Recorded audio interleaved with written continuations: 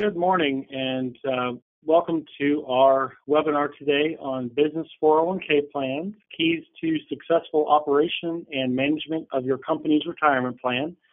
My name is Daniel Rodriguez, and I'm the CEO of CRI TPA Services. And with me today is Joy Hodgson. She's our Chief Operations Officer, and we will be talking about these keys to successfully operating your retirement plan, and we'll be covering those over the next hour. First of all, want to say thank you very much to everyone that is in attendance today for taking time out of your day. CRI TPA Services is a subsidiary portfolio company of Carr, Riggs, and Ingram, and we've been doing TPA work for quite a long time, and I was out of the individual offices in the firm. But just last year, we actually were spun out into a separate entity, and so we've just completed about 15 months in operation as our own standalone portfolio company. Just as some kind of housekeeping items, you should have the slides and the PDF available to you in the handout section of the GoToWebinar presentation. We will, as we go throughout this presentation, we're going to be referencing 401k plans primarily because that is going to be the most common to most of you. But we have a wide variety of individuals on the call. We have financial advisors, CPAs, HR people, payroll, business owners. So we have a lot of different groups on here, and you may have a 403B plan or a governmental 457 plan. And that's okay that you do. There are slight differences between the two, but the general principles will hold regardless of whether it's a 403B plan or a 401k plan. But there may be some slight differences to your specific plan. So again, thank you for joining with us today.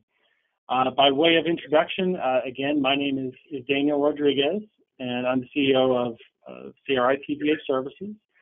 I graduated from Florida State University here in Tallahassee, Florida, which is where I'm located.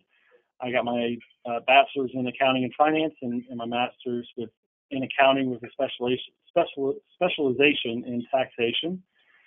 I enjoy watching sports of all kinds, but the Baseball World Series is happening right now. I'm a fan of the Seattle Mariners, which they're not very good, but I enjoy watching any sports, whoever's on.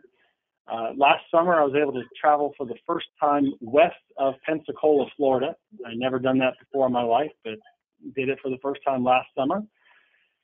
And lastly, my wife and I have been married for 12 years. We have 4 kids, ages 1.5 to 11, and we have a 3-year-old dog named Pepper. And then with me today is Joy Hodgson. Good morning, everyone.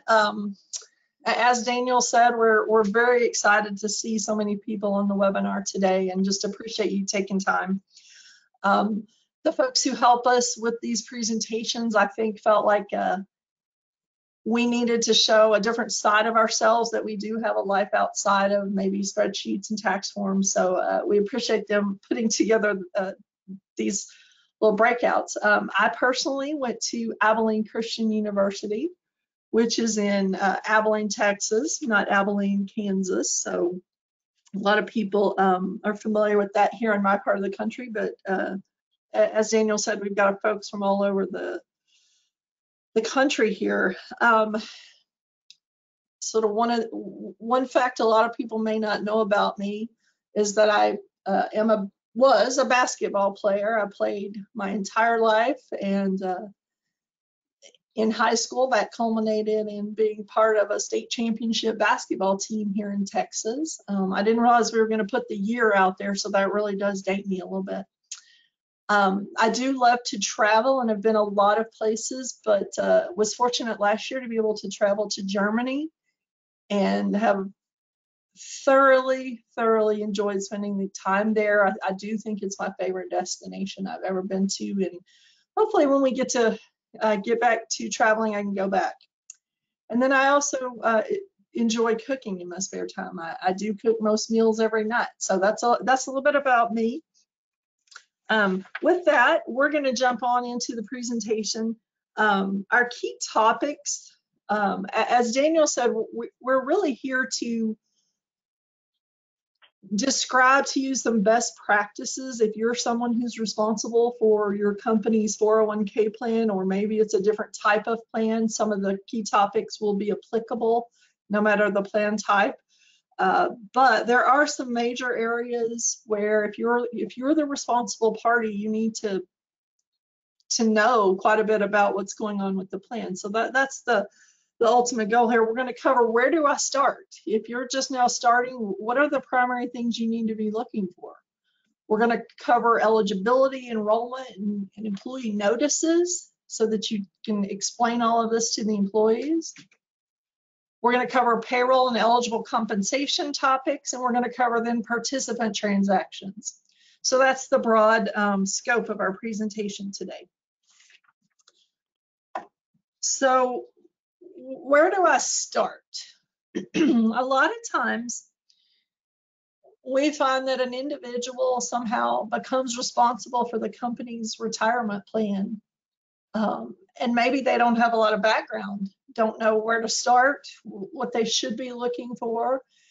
And so if you find yourself in that boat, or if you're servicing retirement plans either as an accountant, you help your client with their retirement plan, you do calculations for them. Anyone involved with the retirement plan should always have a copy of the written plan document. So if you don't know where that document is, have never seen of it, never heard of it, that is the very first thing you do. Find a copy of the document.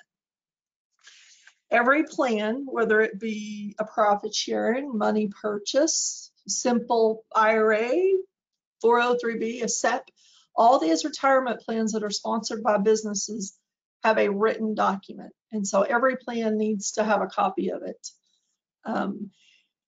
It's sometimes called an adoption agreement, or it's sometimes called a plan and trust. So if you are asking your service providers, you say, I want the document, or I need the adoption agreement, one of those terms will usually get it for you. The key thing to note is that it must be signed by the employer to be valid. It also needs to be dated. The signature needs to be dated. If you don't have a signed copy, a signed dated copy, then the service, the IRS, the DOL will consider it a paperweight. They will tell you it's not a valid plan unless it's got a signed document. It is also not a static document. It does have to be updated. Generally, these are updated on a 6-year cycle. And we are currently in the front section of a document restatement period. So sometime between now and the next 12 to 18 months, you will likely be contacted by your document provider to tell you that that document has to be updated and restated for all the legislation that has passed in the last 6 years. So be aware of that. And the third thing is you have to follow the document terms. So some of the document language will be regulatory, meaning it's the tax law, it's the trust law that you have to follow, but some of it will be discretionary selections that each business will have chosen.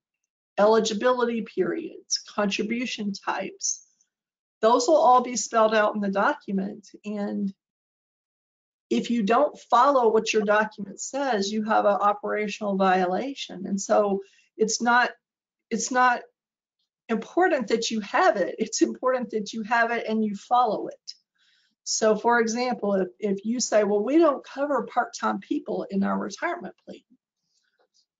We never have, we just don't offer the benefit. Well, if your document doesn't specifically say part-time people are excluded, you may have a problem there. So you want to have your document, but you also want to read it and make sure you are operationally following it. Every plan is either a calendar year, or what we call fiscal year end. It's generally 12 months, so it's really important that you know, does my plan operate on a calendar year or some other off period?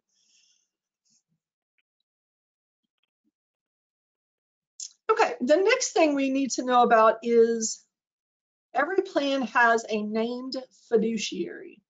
And a fiduciary is the individual or the entity responsible for ensuring the assets in the plan are protected and used exclusively for the employees only. So there's always at least one fiduciary, but there's possibly additional. So the employer who's sponsoring the plan is always a fiduciary. And by extension, the owners and generally officers of the employer are fiduciaries. The plan administrator is also named in the document. That's the person who's supposed to be responsible for ensuring the plan operates correctly. That's not the same thing as a third-party administrator. The plan administrator is the responsible party. Now, they may hire out a third-party administrator to help them, but that's not the same thing. You could also have a trustee who's a fiduciary, and occasionally there will be a specific entity, a financial advisory firm, for example, who's the designated investment manager of the assets. So those are possible fiduciaries.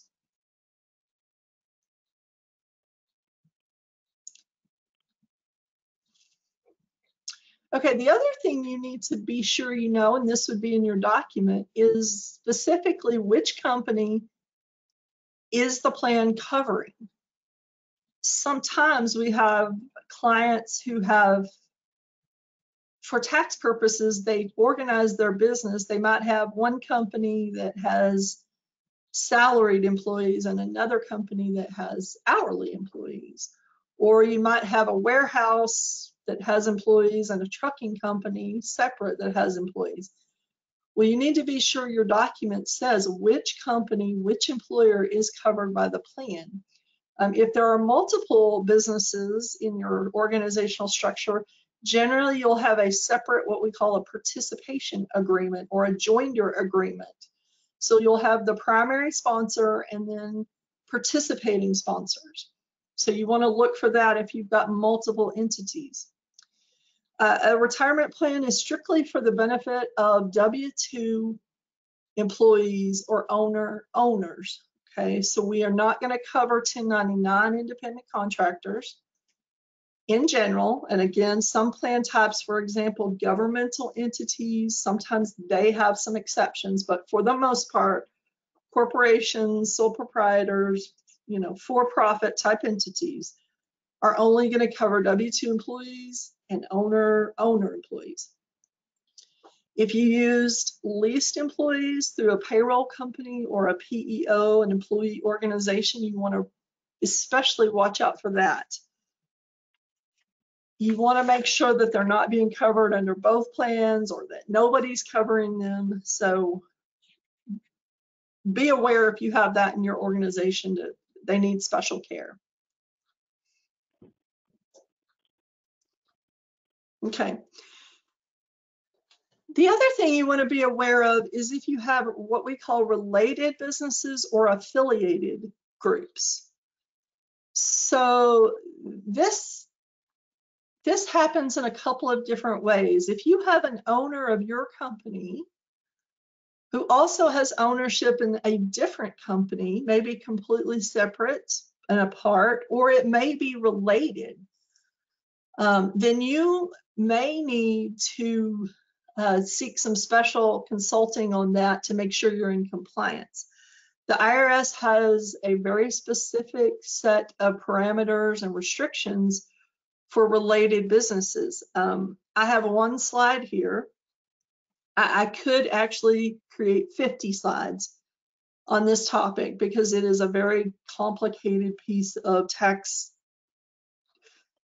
and regulatory governance that we have to follow here. But in terms of an example, let's say we've got a family. No, let me go back. Let's say we've got an ophthalmologist who has an ophthalmology practice. And he's the doctor's the 100% owner of that practice. He has 10 employees. And he also has a small interest in a LASIK surgery center in which he sends his patients, and then he provides surgery services over at this LASIK center. He's an owner, but he's not really involved. It's got its own employees. In some instances, that is a related group, and the retirement benefits have to be considered for both groups. It's typically involved professional service groups, healthcare, CPA, accounting, attorneys, architects, generally licensed type folks where there's common ownership.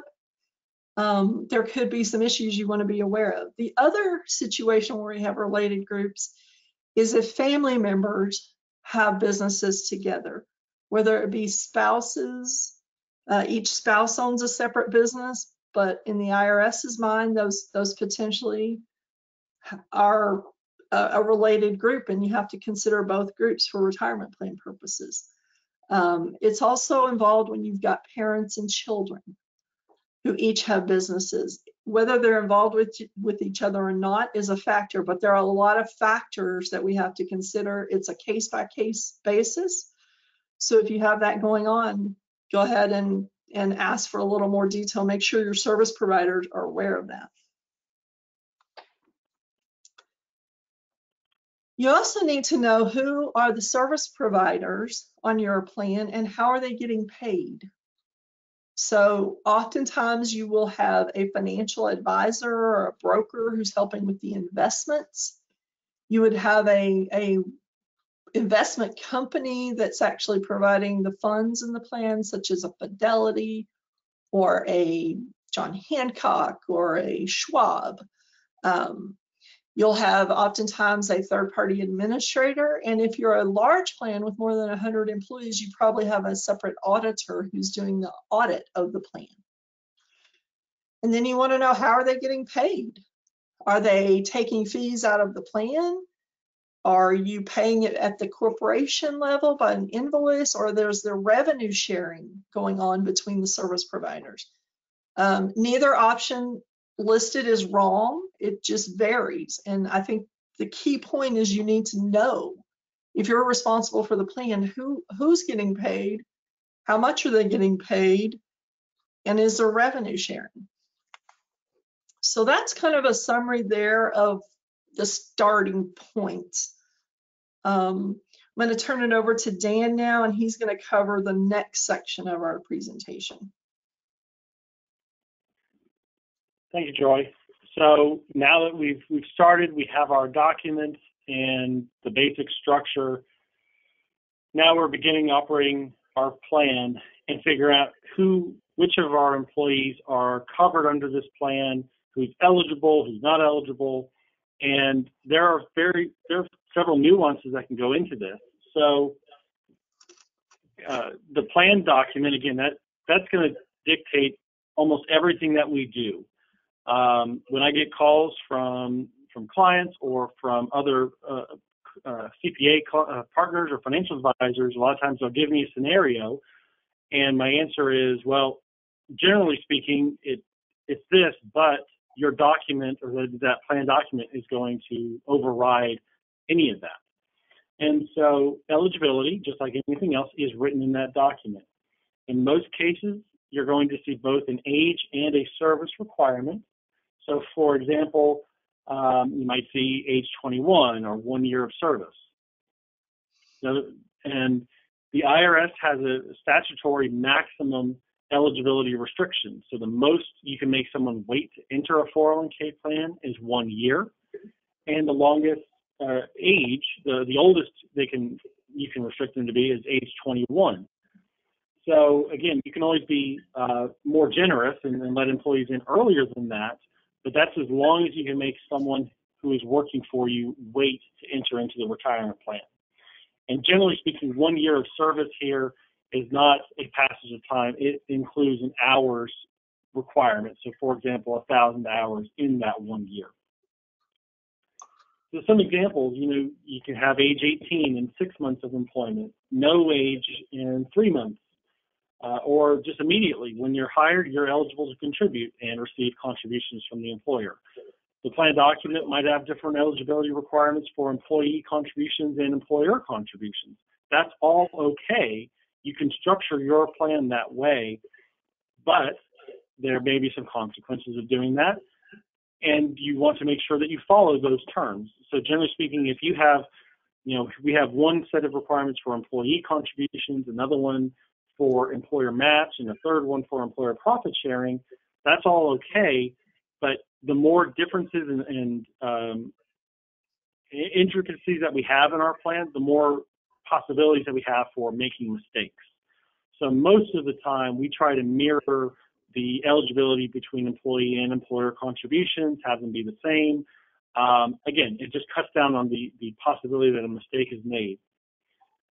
Eligibility requirement, like I have on the screen there, of age 25 and 2 years of service or 3 years of service, that is not going to be allowed. You cannot have a waiting period that long in a retirement plan because that's more restrictive than the 1 year, age 21, that the IRS and Congress allow. Another thing with eligibility is counting periods of service. So what does the document say? If I have a 6-month waiting period, is that a passage of time or is it continuous employment? Or what about my part-time employees? So if I have a 3-month waiting period or a 6-month waiting period, most documents, again, this is going to be your document specific, but most of the time, that's just a mere passage of time. There's no actual continuous service requirement or hours requirement. So I could work 1 day a week for the next 6 months, and if it's just a passage of time, I am eligible to participate in the retirement plan. So again, your document is going to dictate how that's calculated, and you need to know that if you're the one responsible for calculating eligibility and determining who's eligible or not eligible. If I have rehired employees, when do they join back in? So I've had someone with me for 5 years. They left and they were gone for 2 years, and I hired them back. They were eligible beforehand. Most documents are going to say when you have rehired them, they enter in like they never left. Again, your document may say something different, but that's going to be the general rule: is rehires are treated just like they never left. So I had a presentation or attended a seminar once, and the presenter basically said, if you rehire someone, you better be sure you really like that person, because they don't have to wait anymore to enter the plan. And a lot of times, that's where rehired employees is where mistakes are made in plans. Another example is seasonal employees. So I have employees hired from March to September, but then they're off from October to February. Well, are they eligible for the plan? Are they not eligible? Well, depends on what your document says, but in most cases, the chances are, yes, they're going to be eligible for the plan. They're going to re-enter when they come back. But again, your document's going to dictate those terms. And as you're operating this plan, you just need to be able to be sure that you understand how this is all calculated, what happens with these seasonal or part-time employees. And so again, I've just mentioned the seasonal and part-time employees now as a special category group that you need to be aware of. Also, Joy touched on this with leased employees. Our definition in the retirement plan world of a leased employee is different, is slightly different from what we generally think of.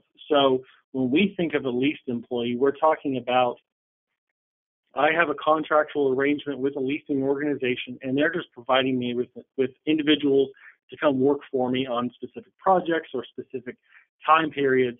But at the end of the day, the common law employer is the leasing organization.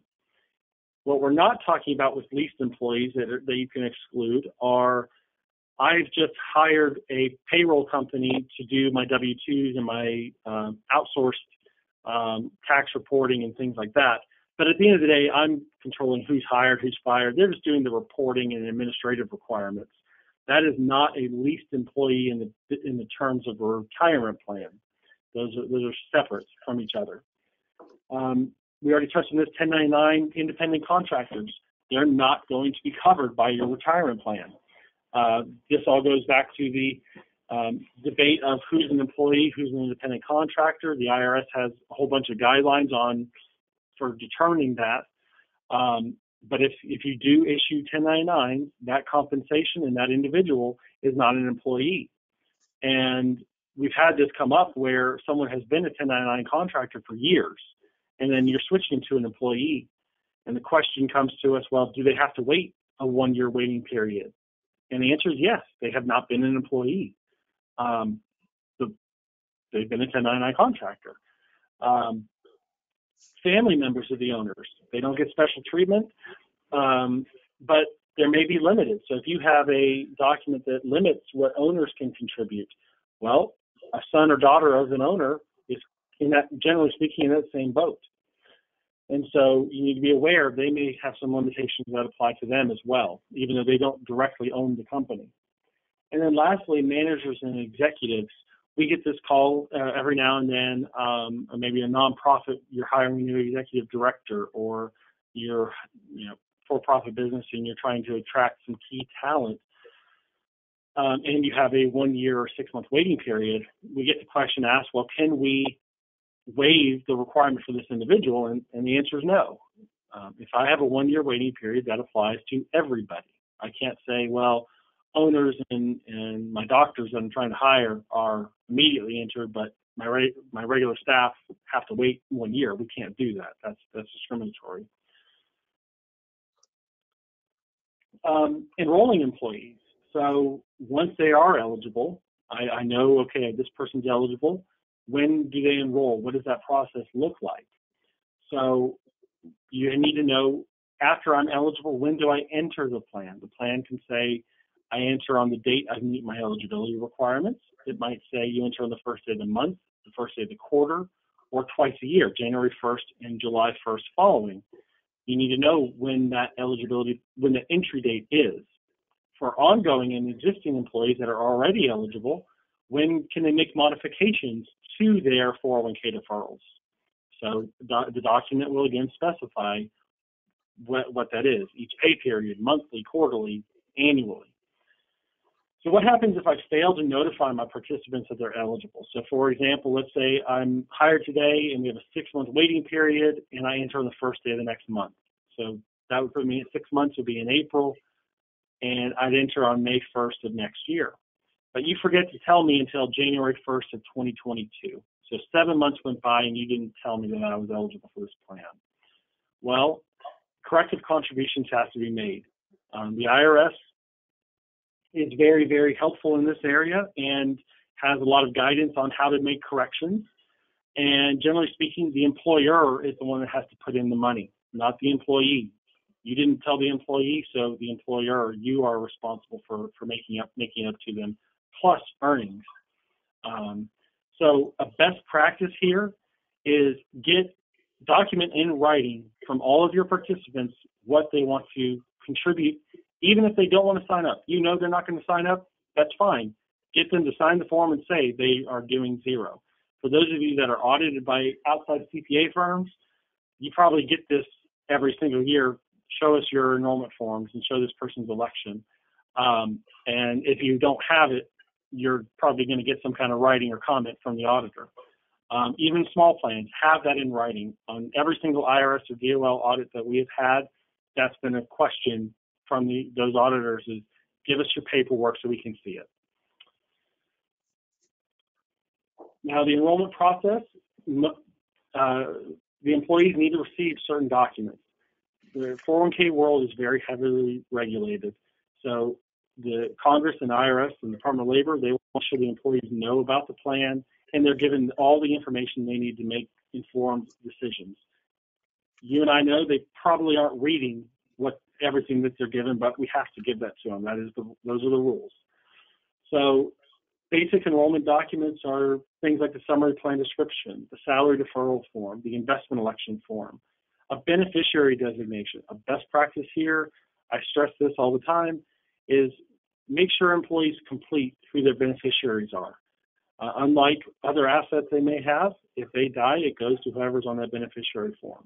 And make sure they keep it up to date. So maybe have annual, just a reminder email to them saying, hey, remember, make sure, check your beneficiaries. If you have a life change, you had a new child, maybe you want to make some changes, or you got divorced or married, make sure those are up to date. In addition, there are investment disclosures that have to be made each year. So we kind of broke this up into 3 categories of notices that have to go to your employees. So that their initial enrollment and eligibility, summary plan description, salary deferral, and beneficiary designation forms have to go out. Annually, again, depending on what your plan is and the structure, safe harbor notices, QDIA notices, which are for default investments, like if you have target date funds that the participant defaults into. Fee disclosures, summary annual reports, that goes out annually. When someone leaves, they have to receive a distribution paperwork and special tax notice. And your service provider, your TPA, your record keeper, they may have services that can help you automate some of these items. So check with them to help you so you don't have to be responsible for all of these. There are plenty of providers now offering eligibility calculations. They'll determine eligibility for you and send out the notices automatically. And again, that can all take a load off of your plate. You will have to pay for it, but you may consider that as a service offering. We are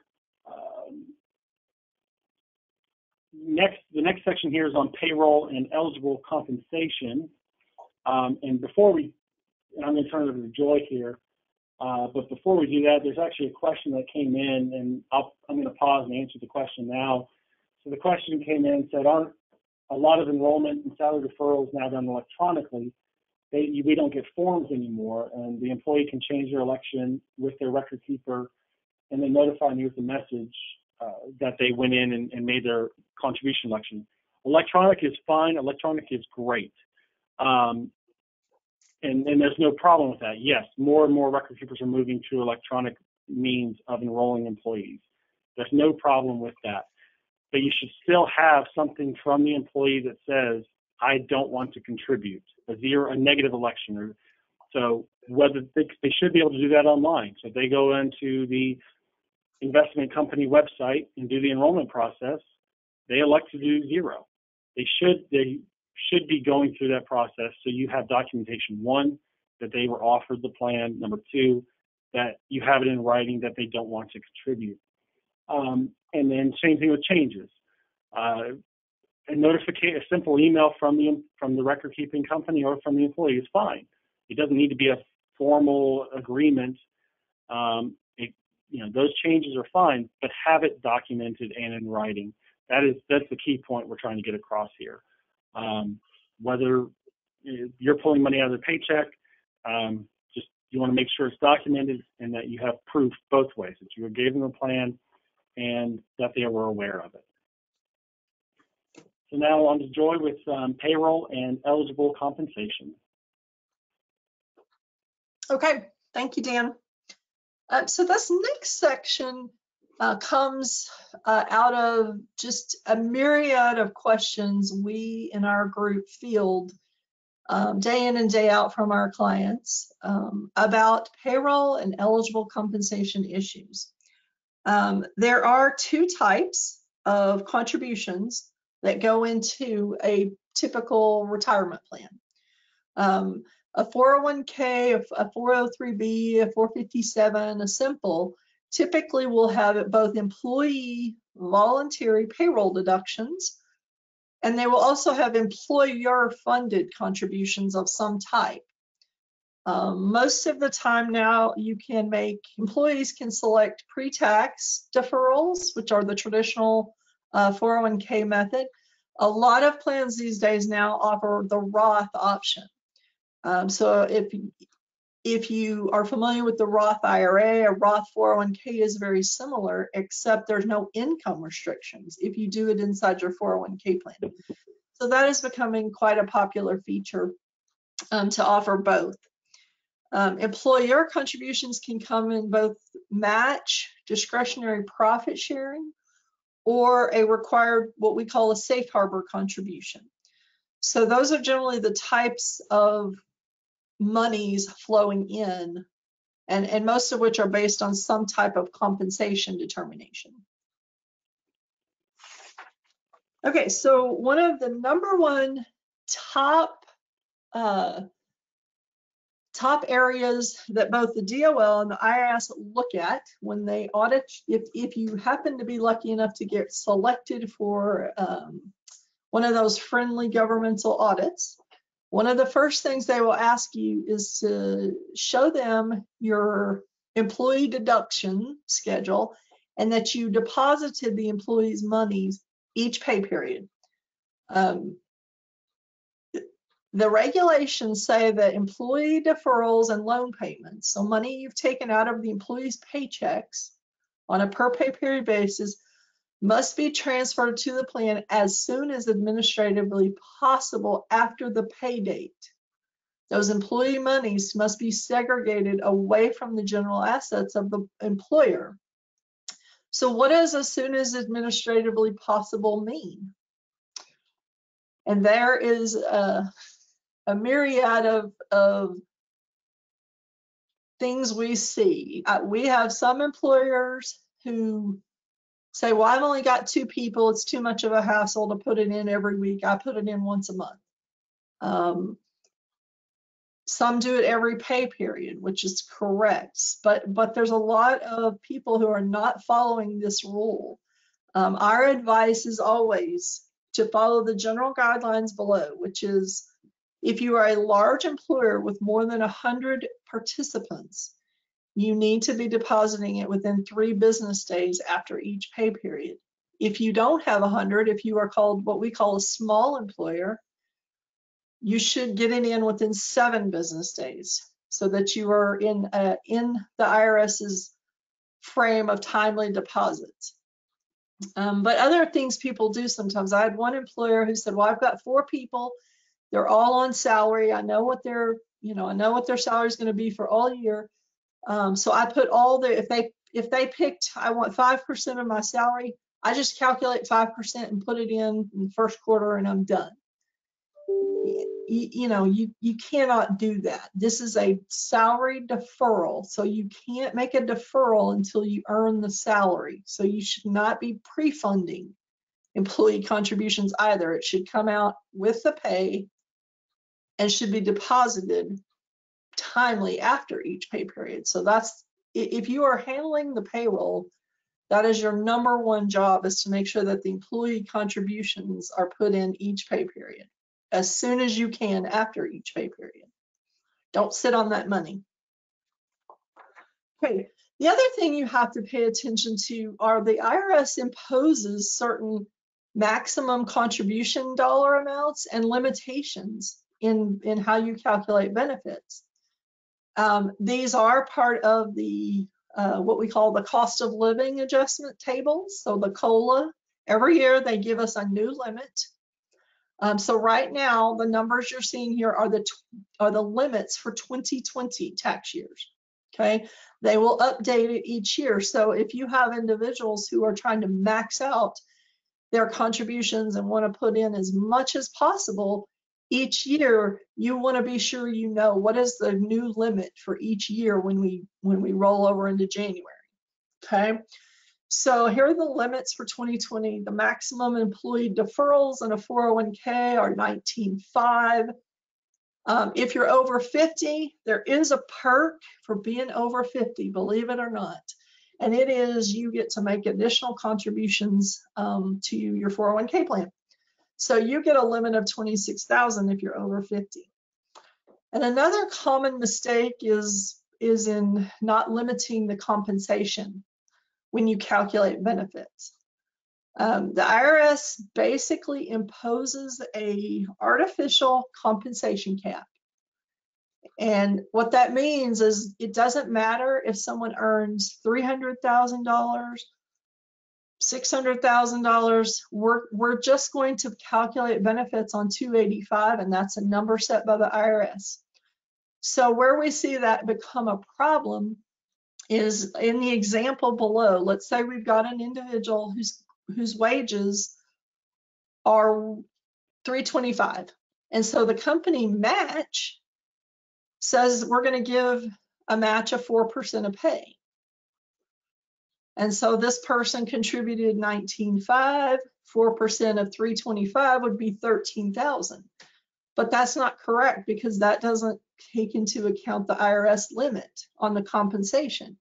And so the guy's correct match is 4% of 285,000, which is 11.4. So that's where a violation comes in, is you've given him more matching contributions than the plan allows. Actually, it's more than the IRS allows because of that's the IRS limit. We did have a question come in that says, when do we anticipate the new limits to be published each year?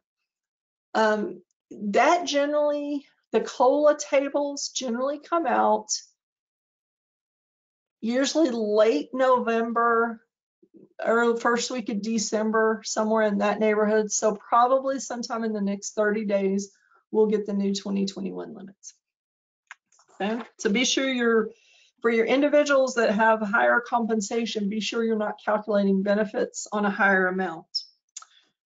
The next group of folks is going to be self-employed individuals. Some of these calculations are fairly easy when it's a W-2 because you know what the W-2 is, you know what the wage is. Self-employed individuals are a little bit harder to deal with in terms of calculating benefits because their eligible compensation is their net earnings from self-employment. So what we're primarily talking about is if you've got a sole proprietor or an LLC, single member, or partners who get partnership income. Their plan compensation is their net earnings from self-employment. So you often have to coordinate with the CPA, and so their compensation is not really known until the tax return is done by the CPA and their self-employment is known, which is generally after the year is over with.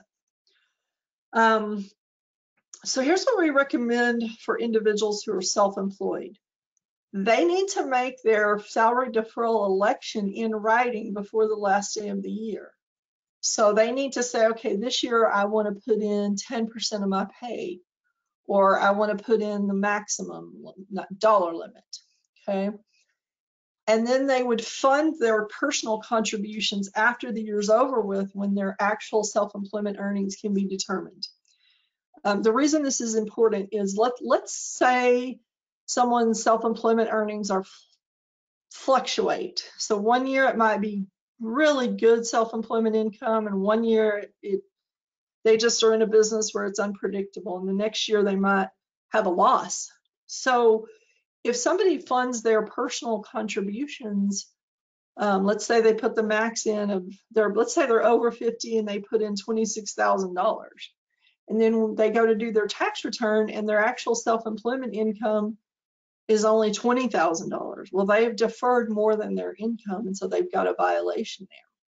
So for self-employed folks, we generally like to see them wait until after their self-employment earnings are somewhat known to start funding contributions. Okay. The other issue is special compensation that really sort of causes havoc when we do retirement plans, or irregular pay, non-cash, and severance pay. So irregular pay are things such as performance-based bonuses, commissions and overtime, or even Christmas bonuses. So what do you do with those? Are those have 401k? Do they have match? How do I handle those? Generally, your document will tell you if those items are included or excluded.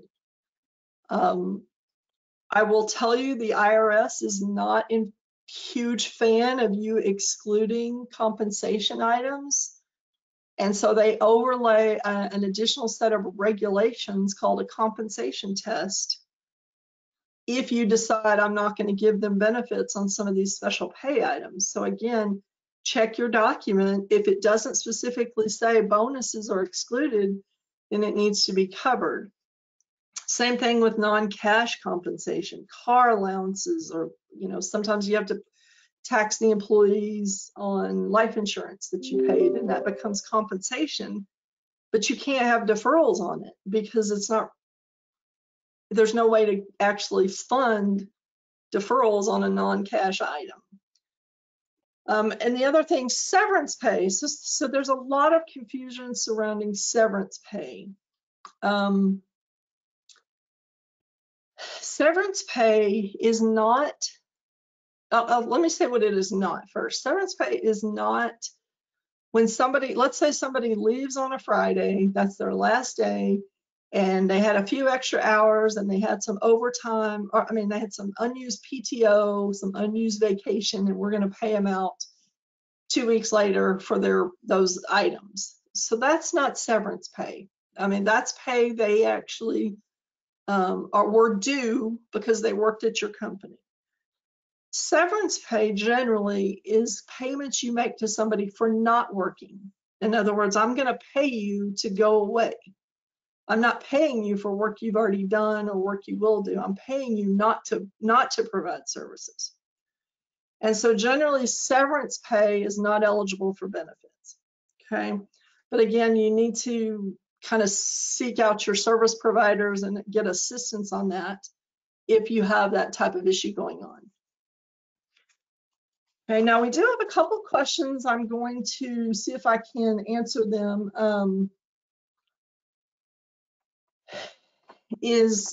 Okay, so the first question is if you have two Schedule Cs, so two businesses, and one has a 401k plan and one does not, is the net income added together for the contribution amount?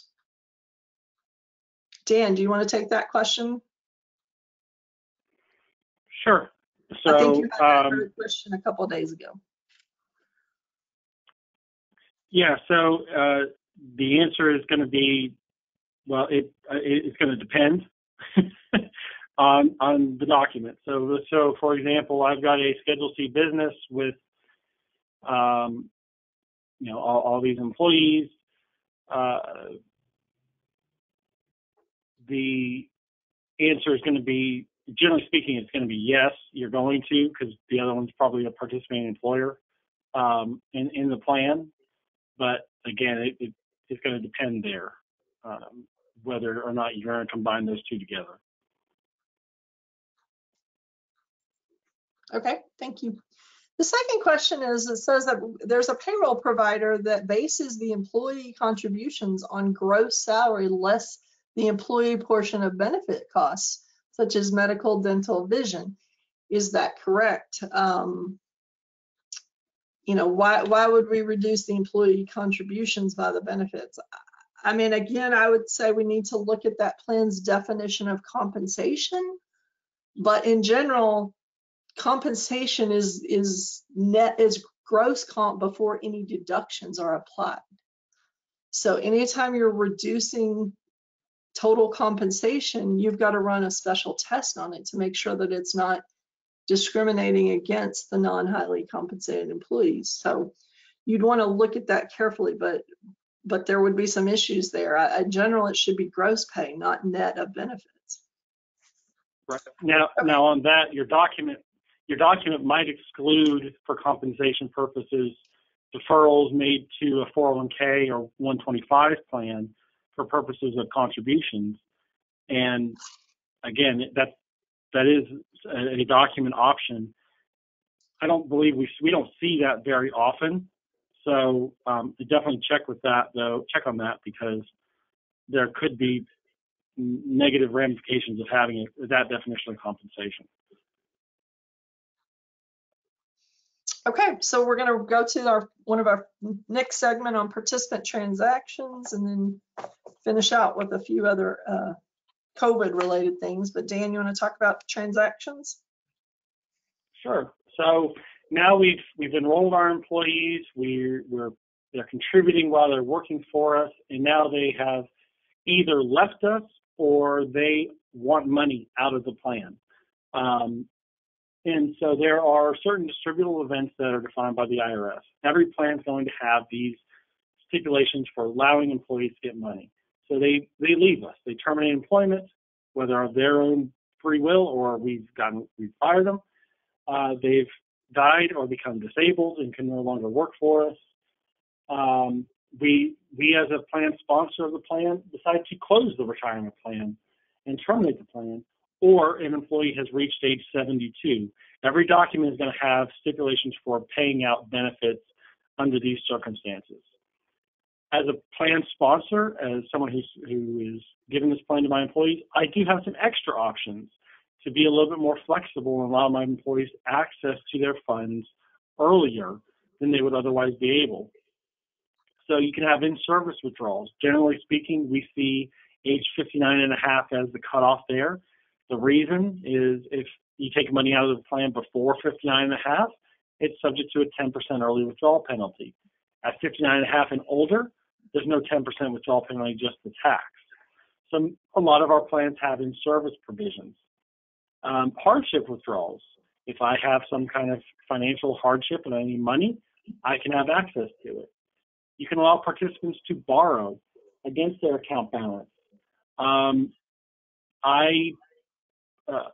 We'll talk about that here in a minute.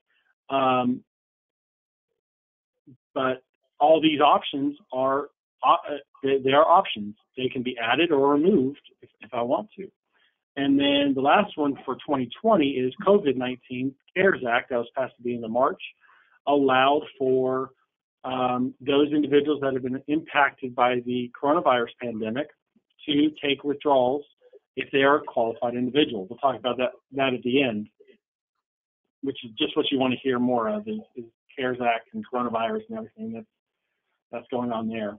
So let's go through just a couple of these types of transactions, some of the more, not just regular distributions, but some of the more complex ones, if you will. The first one is participant loans. So again, this is optional. You don't have to allow your participants to borrow against their account balance, but if you do, you will have a specific participant loan program that'll dictate the terms of allowing your participants to borrow against their account. In order for it to be a non-taxable distribution to the participant, they cannot borrow more than 50% of their vested account balance, or $50,000, whichever is less. They have to make the repayments by payroll deduction, and as long as they repay it within 5 years, it's not taxable. So let me go into detail on a couple of these things. First one there, repayment by payroll deduction. Occasionally we'll get a question from a plan sponsor that says, so-and-so took a loan from the plan, and now they're coming to us and they say they don't want to have the repayment coming out of their paycheck. And my answer, they say, okay, can we not have them repay it? And my answer to them is no, you need to withhold those.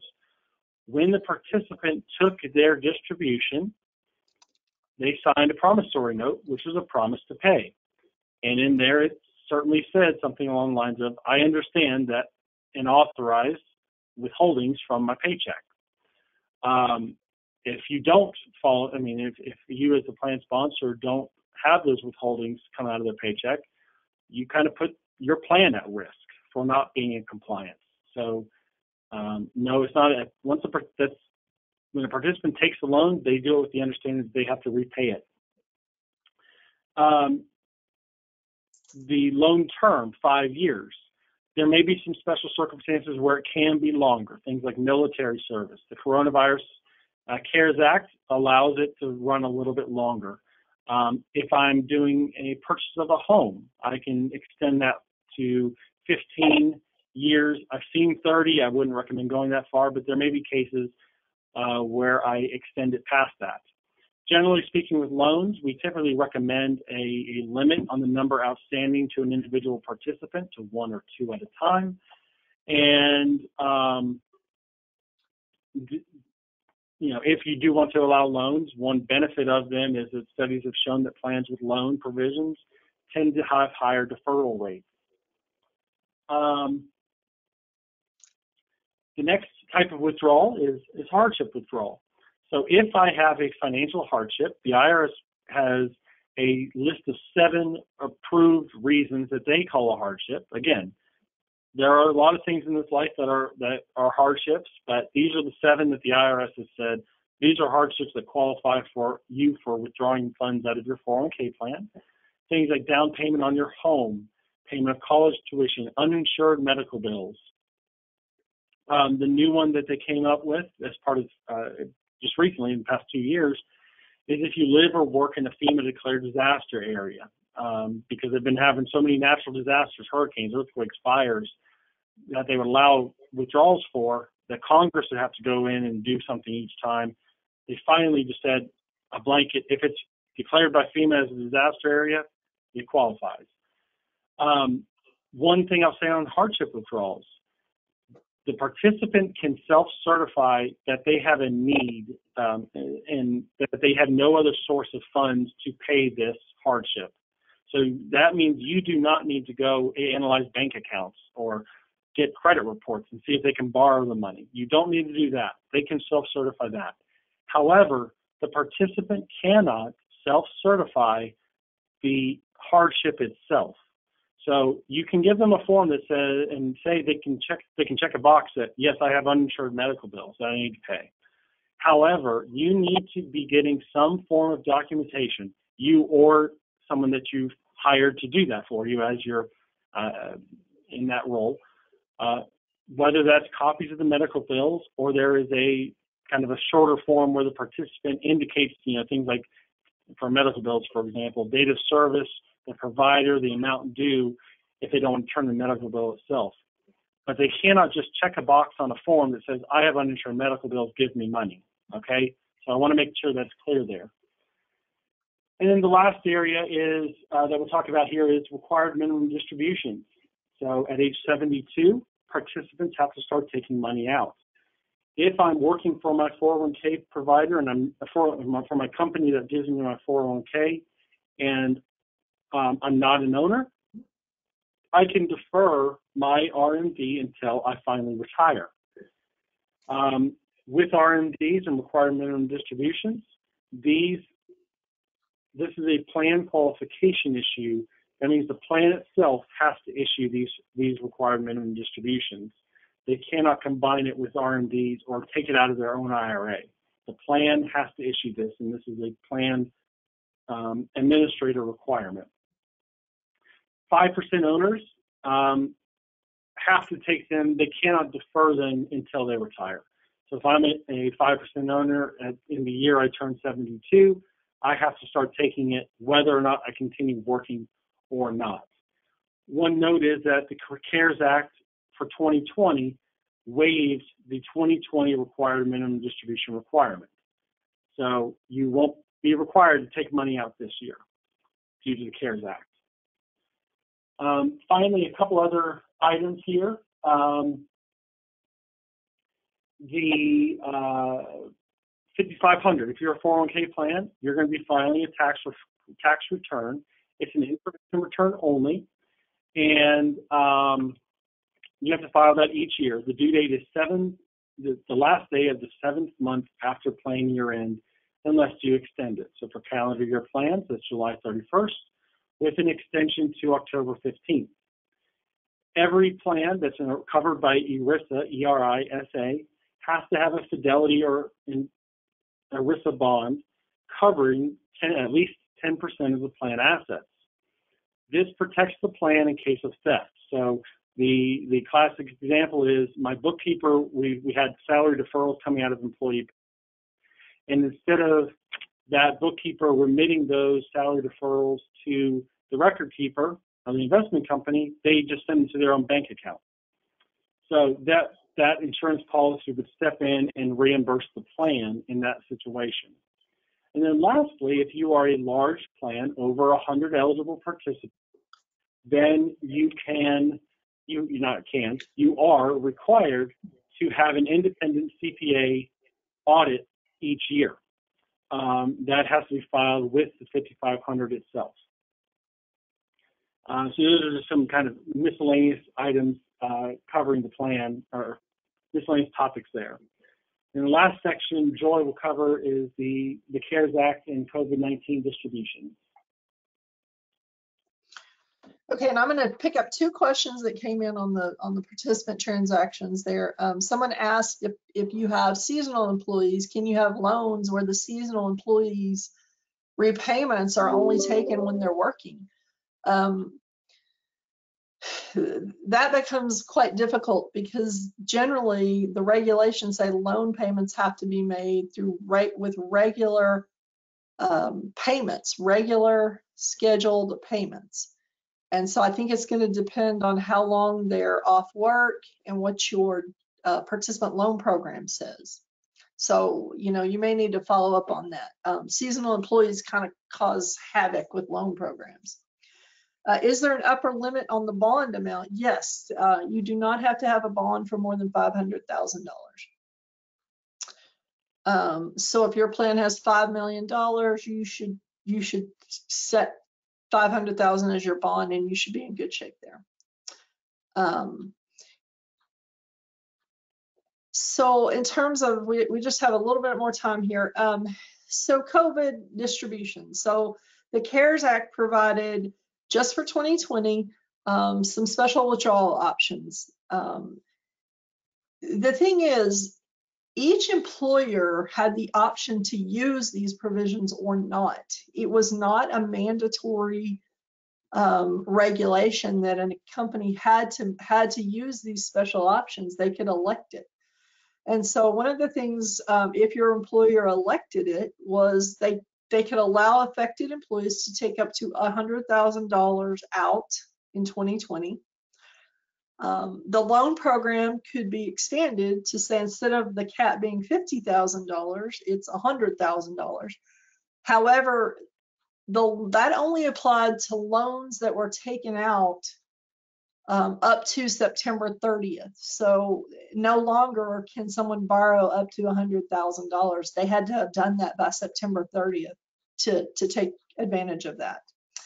And then it also allowed for certain loan payments to be deferred by 12 months if they were affected by COVID in 2020.